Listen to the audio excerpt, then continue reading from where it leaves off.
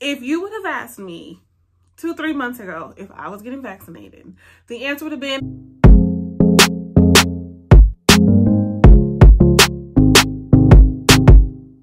hey teacher friends, welcome to Sutton Teaches Secondary. I'm Miss Sutton, but you can call me MarQuitta.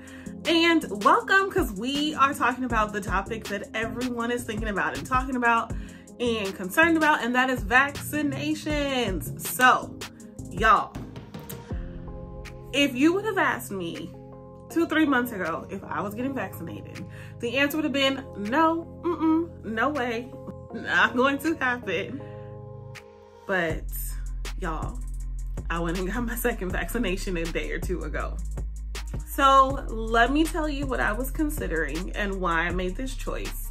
And hopefully my feedback and my experience will help you in whatever you are considering and doing. So if you do not know already, I live, work, thrive, teach in Southern California. Now, Southern California was one of the hardest hit areas in the United States. And so our numbers were really high, our case numbers of COVID-19. We have been on the slow end of transitioning back to hybrid. So I honestly did not think that within this school year, we would be having hybrid.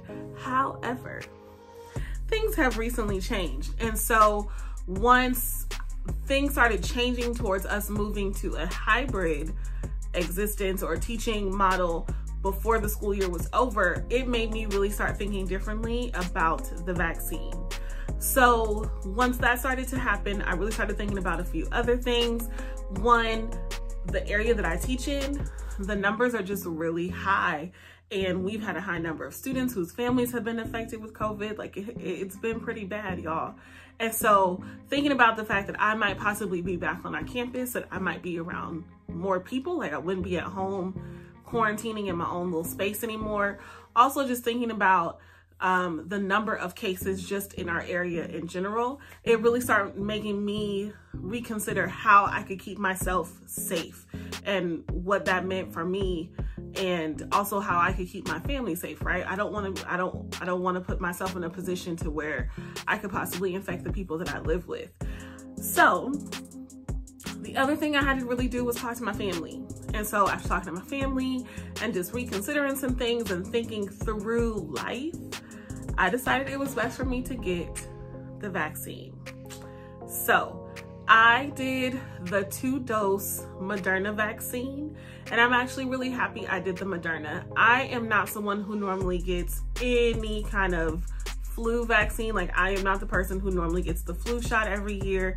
I'm not that person. I'd rather just drink water, stay really hydrated, take lots of vitamin C and Lysol all flu season, then get the flu shot. And I normally don't get the flu. So for me, I was a little worried that I might be having reaction to the vaccine. So I felt like the 2-shot might be a little bit better for me, because I've heard that the Johnson & Johnson has had more severe effects. That's just been my experience and what I've heard. I don't know personally, that's just what I've heard. So Moderna 2-shot, and then I also chose to do it at CVS, and I chose CVS just simply that's who I'm used to going to that's my normal pharmacy, and I just kind of like the way CVS operates. And I was actually really happy that I made that choice because it was a pretty seamless process. I think the only thing that was a headache was the registration online, like putting in all of my insurance information and all of that kind of stuff. But once you get through that, it's pretty simple. Like I showed up on time, they took me in, it took a few minutes, I got my shot. They have you wait to make sure you're safe and that you're not leaving and feeling really terrible. And then that's it. And everyone was very nice. The people that were getting their shots were really nice.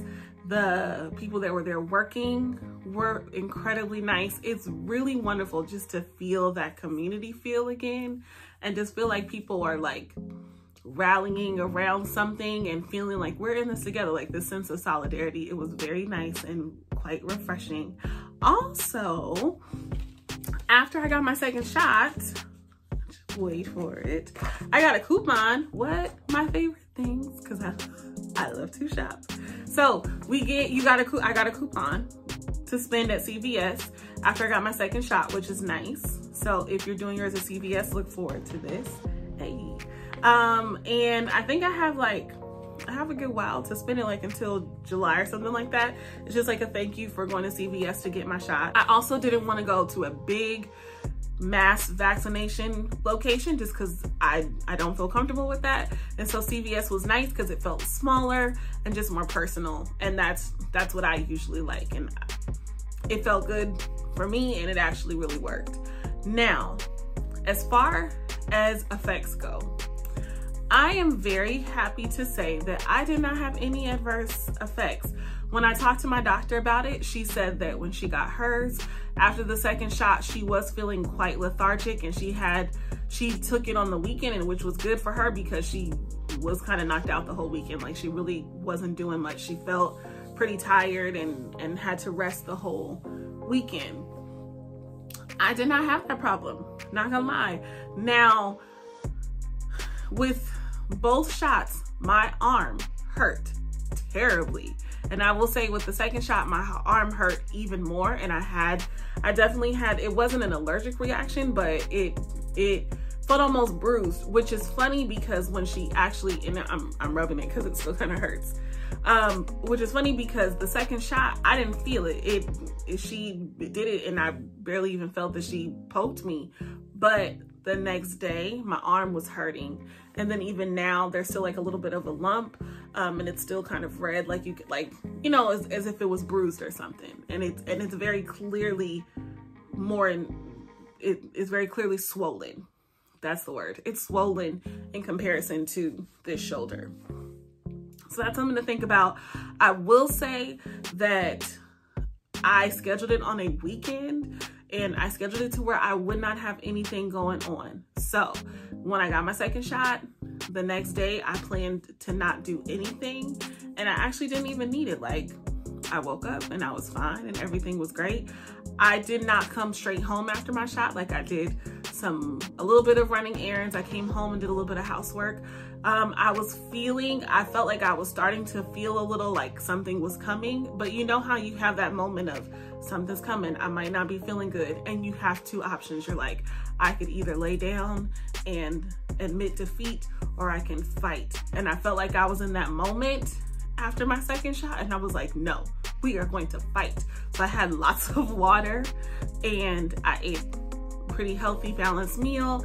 I did some moving around the house, nothing too strenuous, but enough to keep me moving. And then it kind of, like, that feeling kind of went away. It worked out for me. So that is basically it.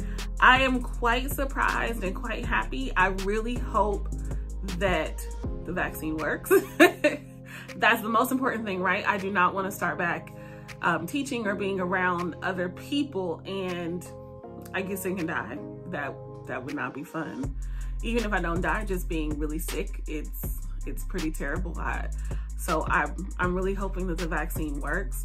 I'm also hoping that there are no long-term or adverse effects. And of course, we won't know this until it's been years to come.